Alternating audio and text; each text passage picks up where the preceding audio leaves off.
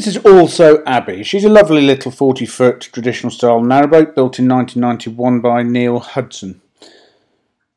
She was grip blasted, metal sprayed and 2-pack epoxied back in November 2016. That was done at Debdale. 4 new anodes put on at the time, and she was last serviced in August 2021 this year. Paintwork's in very nice condition. That rear deck is 3.5 feet long. There's a solar panel on the roof there. I'm guessing it's about 100-120 watts. Not exactly sure. And for a 40-foot boat, there's a fair bit of space and storage in her. All quite practically thought out.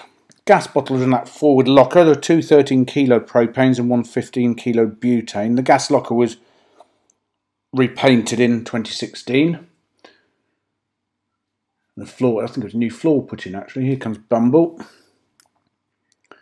Nice well deck, 3 foot 8 inches long. Some nice wooden seats on each side. Glazed cratch board. There is a cratch cover on this. It rolls up and sits on the beam at the top. I've rolled it up for the sake of the photographs. And into the saloon. 8 feet 3 inches long. The boat's carpeted throughout. Nice and warm and cosy. Couple of chair beds there. They're very comfortable to sit on, and each of them turns into a bed. Shelves either side of the front doors here, and there's storage in the step there. It's a stainless steel water tank under the well deck. That's one of 2 radiators on board. The central heating is a Mikuni diesel-fired central heating system, and there's also a gas heater on the cabin side, starboard side, in the saloon here. Supposed to be very effective. Good sized cupboard there under the kitchen counter. And just for the record, Bumble was just starting to cock his leg there. He did not actually have a wee. I shouted at him and he stopped, but he nearly did. Anyway, into the galley. He's never weed on a boat yet. 5 feet long. Some good cupboard space in here. That's a Paloma instant water heater. Stainless steel sink. No, sorry, I thought that was a cupboard door, but it's not, it's here. Hot water on the boat. There's 2 sources. The engine heats the calorifier, and that Paloma water heater, you just turn on the hot tap and the gas heats the water.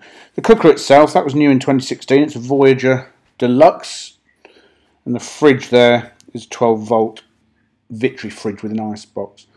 The cooker's a 2-burner gas hob, and there is an oven and grill on it as well. And there's the view down the boat. So on we go. This is a dinette area. Storage underneath each of the benches. This actually is the double bed as well on board. So this makes up into a double, 6 foot 3 inches long. Cupboards over each end.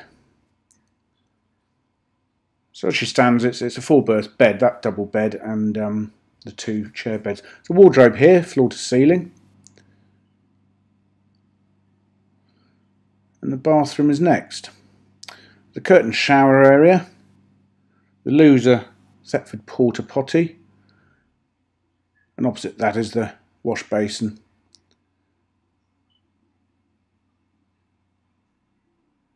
There's the second of the 2 radiators I mentioned. And then the engine room's at the back.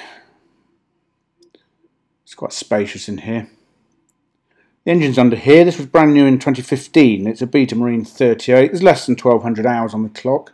Hospital silencer. The bank of batteries is under my feet actually on the starboard side. There's 2 domestics, 1 starter, all 110 amp hours. That's the controller for the solar power. There is a little inverter on board. It sits next to the batteries. I've got no idea what size it is, what the output is, and we don't even know if it works or not, nor does the owner. So I think effectively speaking, the boat has no inverter, but there's one there that could produce some 230 volts. Most of the lighting is LED. There's a couple of lights that aren't, one in the bathroom and the one in the engine room.